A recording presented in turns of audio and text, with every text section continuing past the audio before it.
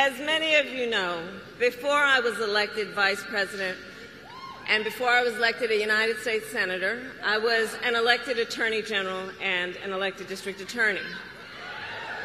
And before that, I was a courtroom prosecutor. So in those roles, I took on perpetrators of all kinds.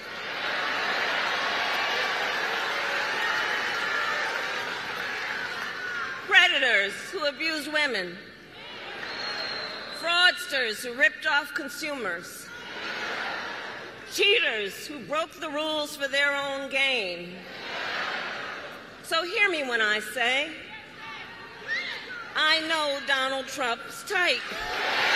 Donald Trump, on the other hand, has been talking a big game about securing our border, but he does not walk the walk.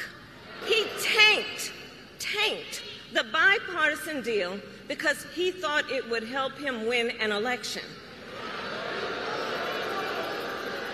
Which goes to show Donald Trump does not care about border security. He only cares about himself.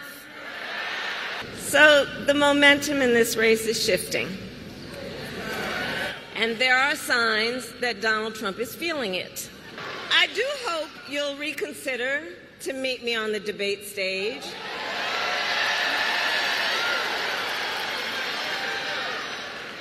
Because as the saying goes, if you've got something to say,